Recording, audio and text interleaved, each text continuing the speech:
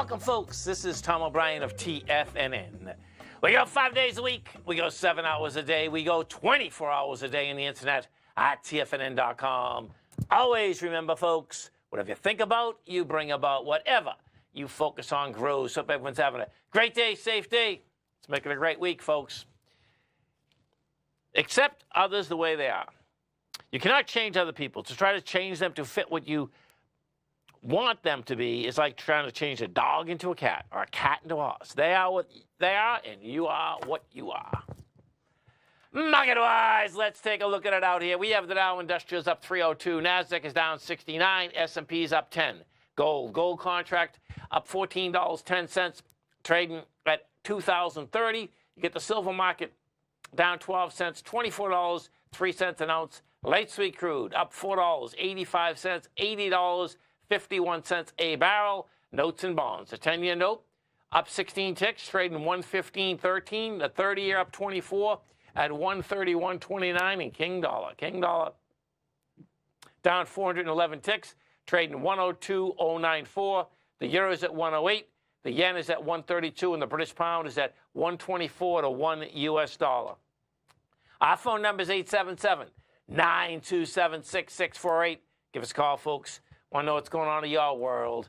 In the world of the S&Ps, let's take a look at that. Well, let's go into the futures first and see where we stand here. You've been in a small consolidation all day long inside the S&Ps. There we go. So what we had, the thing that's intriguing with the S&P right now, we'll see what it's going to, it actually, from this morning, that's a high volume low that's laying out there at the low. So we'll see if it wants to make a run back down there. If it does, that's a 21-point run downside. You know, it hasn't been tested. We came down twice, you know, didn't have a lot of volume. Then we spiked higher. You know, you had some volume. We spiked higher with 21,000, but the 21,000 was going into 43,000. So that is game, that high volume low that's laying out there. That is on the short-term basis. If we take a look at this, you got to remember, this is a 4-day work week this week. You have Good Friday, markets are closed, and last Friday, what did happen, see that expansion of volume right there? Well, your swing point had 72 million shares. You took that out with 112, so that's telling me that that high that's established out there on the 2nd of February's game once again. We're right next to it. I mean, it's 418. We hit 411 today. NDX 100. We take a look at the NDX. We have an inside day in the NDX out here today. So it really doesn't tell you much. You don't have any buyers, you don't have any sellers, but the NDX did break higher. Now, it broke higher with lighter volume, but the bottom line is that we take this and put this back a little bit. I suspect, you know, on the NDX, the Qs, the 3, that'd be interesting, man. 334 is game. Yeah, I mean, that's the next swing point, you know. And 318, oh, this would be interesting here. So the range, getting in a higher range is right, it's crawling in there right now. Because we're at 319, 318.36 gets you in that higher range. But I'd want to see it push further into that range to say that, okay, we are in that range, we want to move. Gold contract is in a high-end consolidation out here.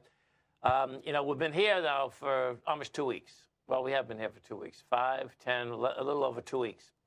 You get up. We hit a high today of 2008. You get a low of 1965. You've done 178,000 contracts. We'll see where that shakes out. But when you actually do still look at the equities, folks, if we bring up the GDX, you know, bottom line is that it's going into that high, and no, it's picking up speed. Yeah, it is picking up speed. Yeah, that's good. No, the GDX is picking up speed. Needs a little bit more, but it's picking up speed. There's no doubt about it. Notes and bonds. Note and bond market, folks. We have the note and bond market out here. You have higher price, lower yield. You know, this note and bond market, it looks to me like this whole thing's topped out. So we're up 16 ticks. You're down 140,000 contracts out here.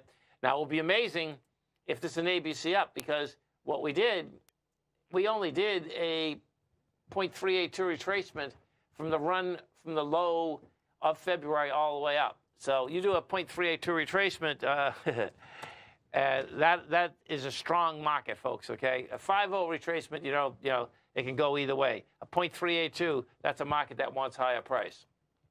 And we go to the dollar. We take a look at the dollar, and that's what's giving this market room out here today, no doubt. You take a look at this dollar out here. Dollar didn't hold price this morning.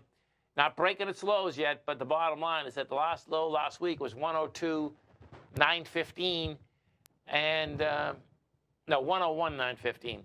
And we've hit 101.982 thus far. And then if we get over to the oil market, you had OPEC Plus cut production by 1 million gallons, 1 million barrels a day rather.